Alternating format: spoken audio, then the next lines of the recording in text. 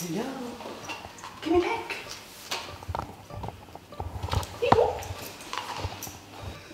So this is Rupert, our oldest loris that we have at Paignton Zoo, and he's just having his locust feed.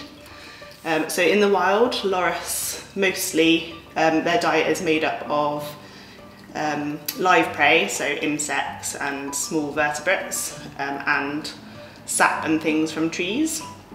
So one of Rupert's favourite food is locusts.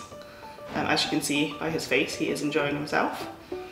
He will also get a gum feed today, so we use something that's called gum arabic, which is kind of a natural alternative to tree sap that we can provide for them, and we try and provide it in a natural way. So we drill some holes in logs and then fill the holes with the gum arabic and let it set overnight so it's nice and hard, and then that gives them a bit of a challenge while they're feeding. Do you want some more?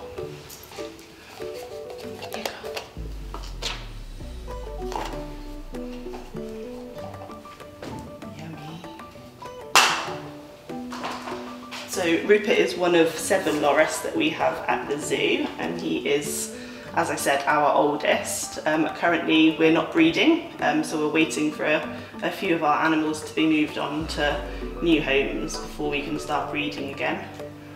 They're up here, Rupert.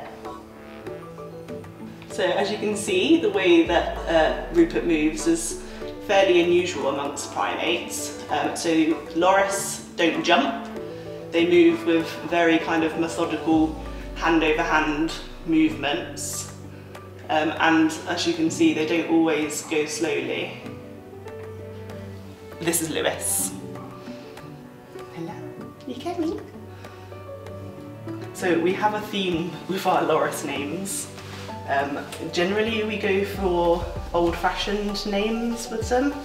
Smeagol was the exception because he came to us from another zoo, so he joined us from Bristol. But we have Edna and Rupert, and then we have Engelbert, Judy and Lewis. So our little old people. So you can tell that they're nocturnal hunters because they've got those large forward-facing eyes. And when you put the camera on them, you get the torch on them, sorry, you get the characteristic kind of eye shine you like recognise in nocturnal animals. Hello. Okay.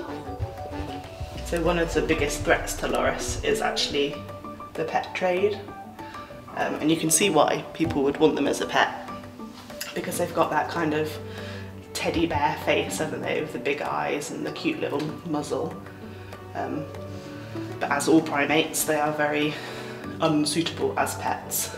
So loris are one of the only mammal species, the only primate species that are actually venomous. So they produce a secretion from the insides of their elbows, and when mixed with saliva, that secretion turns toxic basically, so turns venomous. They will most regularly, they'll use that on each other, so it's a form of defence. And mothers will also use it on their youngsters. So female loris will, generally they have twins more often than not, and obviously they're really heavy to carry around. So they do what's called parking, so that will kind of park their youngsters on branches, cover them in this kind of secretion and saliva mix, and that will deter predators. And then she'll come back once she's finished foraging and pick them back up. So it's a very handy defence mechanism, but yeah, very unusual to find in primates.